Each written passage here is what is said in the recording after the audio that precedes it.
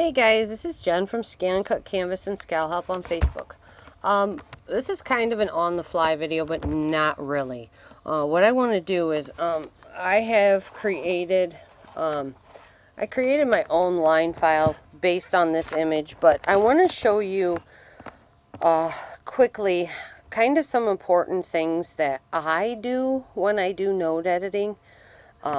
One thing you really want to do is you want to come in here and you want to do the show outlines only. It's going to remove all the colors so that you can actually get in there and see all of the aspects of the nodes, okay?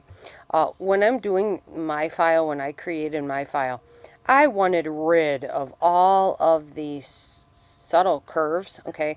I needed straight lines. So if you have a lot of curves in your file and you want them straight, like right here. Okay, so let's click on this. Let's see where these. Okay, so right here, technically there should be a node here, okay, because you want that straight. Well, you can grab this one, and to grab it, make sure that it turns blue, and then you can grab it.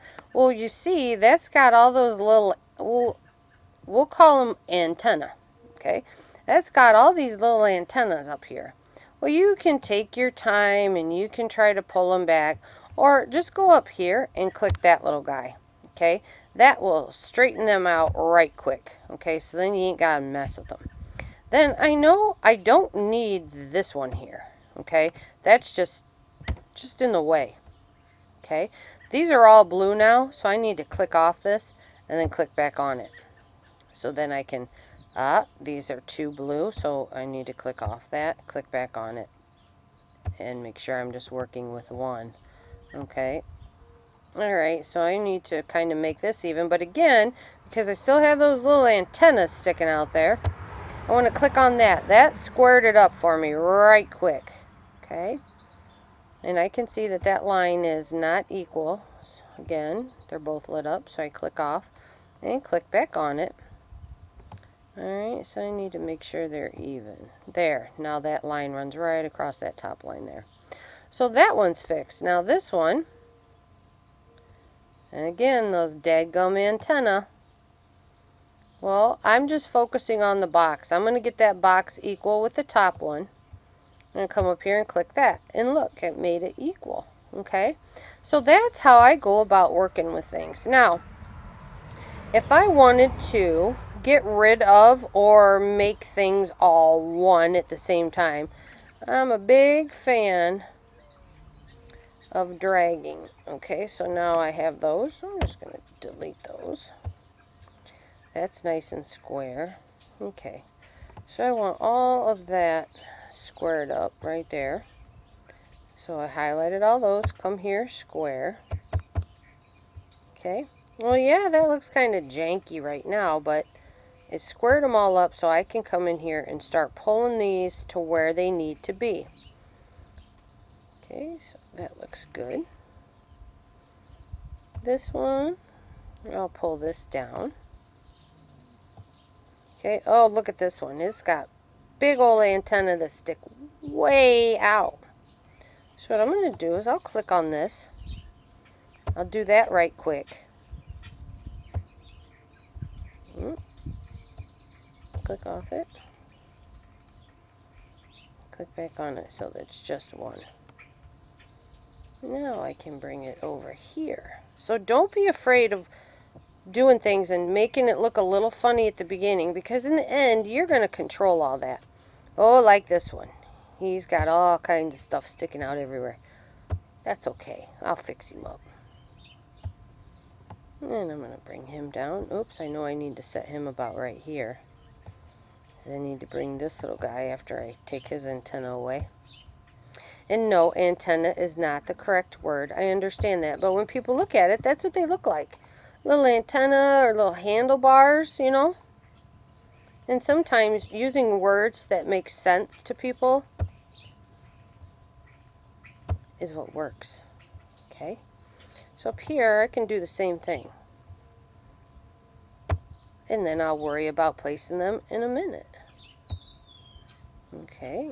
So I know I have these two that can go. They're not. Oh. Shadow's snoring. Shadow, are you tired? Shadow's my dog. Okay. Let's back this one down. So this is node editing. That's quickly how you can come in and you can either erase or change lots of rounded things to lots of squares, or I call them cut angles. Okay, if you want to do that quickly. And don't worry what they look like now, because you're going to come in here and you are going to place what they are going to look like. Okay, so I'm going to bring this one out here. This one I'm going to back up. Actually, you know what? No, I'm going to delete that one. I've already got this one. Okay. And this one I can delete. Just make sure you don't keep deleting when they're all lit up, because when they're all lit up, whatever effect you apply will happen to all of them. If you accidentally delete them, just go back in and hit the undo button. Okay, so let's take a look so far. Alright, so that's starting to come back into shape. Alright, so a huge difference from the rounded piece to what is happening now. It's starting to get that solid straight line effect. Okay, so now I have a whole bunch of things to get rid of over here. Okay, but that is kind of node editing if you want to stop the rounded stuff from happening. Lots of people, if you've traced in something or files come to you and they have been so mishandled, they will come in so ragged looking and you have to clean them up. Node editing is technically the way to go. Another way you can handle this to kind of help you from the get-go is Path Simplify. What that will do is that will help you knock out a bunch of nodes. Look, I have it down to 135. It's trying to put it back up to 209, so nope, cancel. A lot of times when you bring them in, they will be so node heavy that doing that simplify can take it from 3,000 nodes, sometimes 43,000 nodes. It'll help you get it down. So what that is going to do is that is going to start knocking out all the excessive nodes in there that you don't really need. But I've already managed to pare this down significantly. Okay? And that's really what you want to do.